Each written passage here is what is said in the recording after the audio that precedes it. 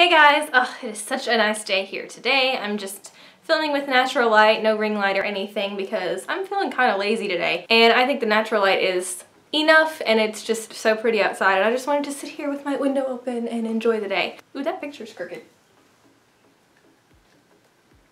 I feel like this happens a lot in my videos, like my pictures are crooked and shit because my cats knock them over. Anyways, so today I just had an update on my Daith piercing. It has been about 3 months now since I got my Daith pierced, and a lot of people had questions about migraines, do they actually help with migraines and stuff like that. And I said in my 1 month update that I didn't feel like there was a big change in my migraines, you know, like in relation to the piercing. And at the 3 month mark, I would probably have to pretty much say the same thing, although I think that as my piercing heals, it may start to help. Let me explain that a little. Whenever I feel a migraine coming on, I have a lot of triggers for my migraines, so I always know when like it's gonna happen. If you have migraines a lot, you probably know what I mean. So if I feel like, oh, I'm gonna get a migraine, I will kind of just play with the piercing a little, and really not even necessarily the piercing. Like I will just sort of like put my fingers around the Daith, because I'm still not trying to move the jewelry too much because the piercing is still pretty new. At 3 months, it's not healed yet.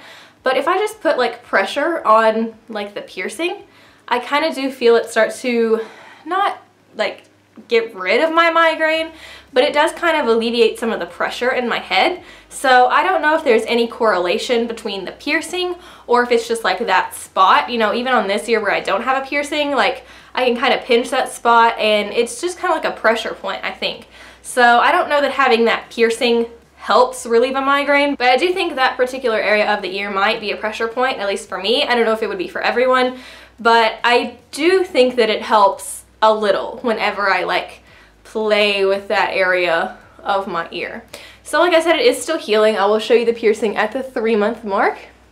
This is it. I'm trying to make sure you can see it. Let me zoom you in just a little. So this is the piercing right here in my ear. Let me get in frame. And yeah, it's still a little swollen. It's definitely still in the healing process, but it is much better. And there's my third helix that I got pierced the same day as well, just to kind of keep you updated on the status of both of those. But I think my Daith is doing well. I haven't had any issues with it so far. Let me zoom you back out. Not in. Oh my god. I haven't had any issues with my Daith piercing so far. As you know, as far as healing, like the healing processes have been really normal. I am still cleaning it, sometimes only once a day, sometimes I forget to clean it twice a day. Still just with my saline solution, like I pretty much just spray it and then clean it with like a Q-tip or something. And I only really like super clean it if there's crusties. Usually I just spray it and leave it alone. And for my piercings personally, that whole leave it alone thing works best for me if I don't pick at it and over clean it and shit like that. If I just mostly leave it alone and kind of help it along in the healing process with the saline solution, that seems to work best for me. So I just wanted to kind of update you guys at the 3 month mark and say it's still doing great.